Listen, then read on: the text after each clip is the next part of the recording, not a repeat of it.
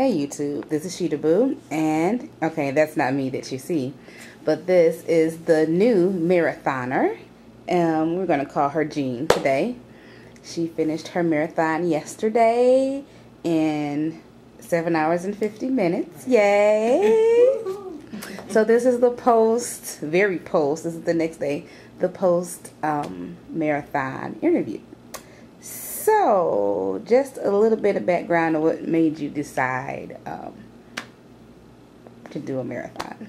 Well, I had never run at all prior to, I guess it would have been November of last year, 2010.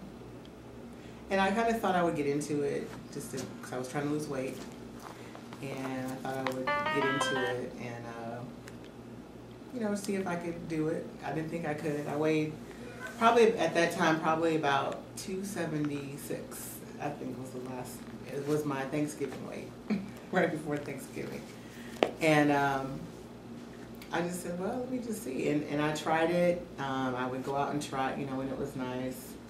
And I was really never able to run more than like 30 seconds at a time. So I was like, I just played around with that for a while. And then my best friend, she actually challenged me. She said, okay, I want you to be able to run 1 mile nonstop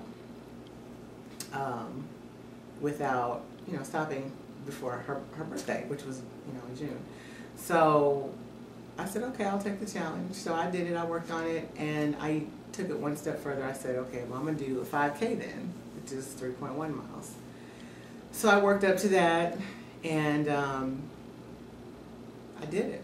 In May, I did the 5K, and it took me, I think, 47 minutes to do a 5K. And so from there, I just added on to it. I said, okay, I really thought I was going to be done, but she challenged me again. She said, okay, well, now you can do a 10K, which is double a 5K. So I said, okay, which was in July. I did that. And so, and that was the end of the challenges. By that point, I kind of took it over from there and figured, might as well do a half marathon then. Why not? So I did a half marathon in September. And at that point in your training, you have to, do a certain amount of miles each week. I was right at the training level where if I kept going, I would have been ready for a marathon in November, which brings us to today. So I said, why not? There was this marathon in Indianapolis, Indiana, which lined right up with my training schedule, and I said, okay, I'm going to try it. I'm going to see what happens. So here I am. I did it.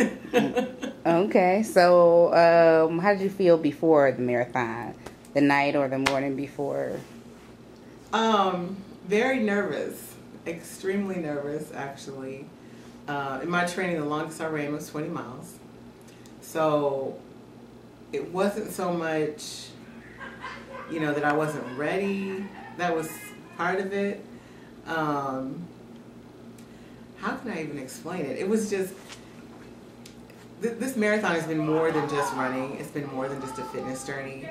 It's been a spiritual journey, an emotional journey, just a soul journey.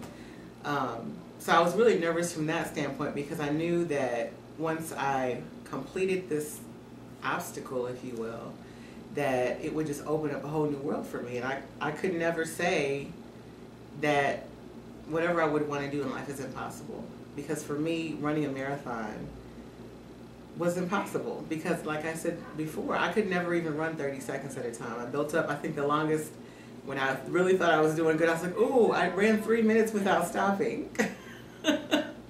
So, I mean, it was never even something that I thought I would be able to do. But I did it. And so now, anything that comes at me in life, I can't say, oh, I can't handle that, or that's impossible, because I just did the impossible. So for me, it just opened up a whole new world. So I was nervous from that standpoint, thinking about my toes, how would my feet feel, how am I going to feel after, all those kind of things too. But that's mainly what I was thinking about the night before. Okay. The start line, and I've never been to a marathon, but I noticed they had the different sections as to what your average minutes per mile were. Mm-hmm. And as they started going, letting each section go. How was you feeling at that point? I was just ready to go. Because you know, it's so many people, so it's like everybody moves and then you have to stop. Then everybody moves again and you have to stop. So it kind of throws off your momentum, and you're just kind of wanting to get started. You know, so I really wasn't feeling much of anything. I saw people taking pictures, so I pulled out my phone and took a picture. Just kind of almost bored, if you will. I'm like, okay, let's just get started. I'm ready to go. And it was cold. So. Okay, so how did the first half, did it compare to the half marathon that you ran before? No, not at all. My half marathon really went well, actually. I had a good pace, and you know, things didn't fall apart towards the end of the half marathon I did. But this time, you know, stuff was falling apart kind of early. So I started off really slow, which you're supposed to do, just kind of in a warm-up mode. And, you know, as time went on, people were going by me, I was passing other people. But I started to have some, you know, breathing issues because I had this cold that was, you know, in my throat. And so it started to kind of come down to my chest, so I was concerned about that going in. But it started to affect my breathing, so I couldn't really catch my breath like I wanted to, and it was messing up my pace. And so that threw me off. And I had an inhaler, so I had to use that around mile 4. And so that made me need to try to speed up and try to catch up according to the pace. And, you know, it just really threw the first half off completely. And then about mile 8, the closer pacer caught up to me, and I'm like, oh my goodness, how am I at the end at mile 8? So I was thinking she wouldn't catch up to me till about mile 13 or so, but there she was in mile 8, and so I had to really run faster than I normally do, and it didn't go well. I mean, I was doing a really good pace compared to what I normally do. Mm-hmm. Which was good, but it made me tired. So I really wasn't feeling like I would be successful at that point. Wasn't sure about it at all. Okay, so well, let's go after mile 13. Mm-hmm. What happened after mile 13? Well, I was really, you know, because they have this tracking. You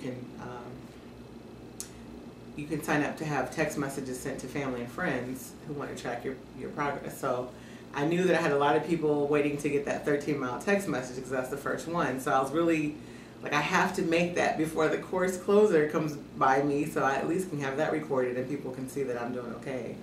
But I had pushed myself so hard up to that point where I didn't have a lot left to go from. And so I probably could have kept running, but this particular day, I had some cramps. And it like never happens to me.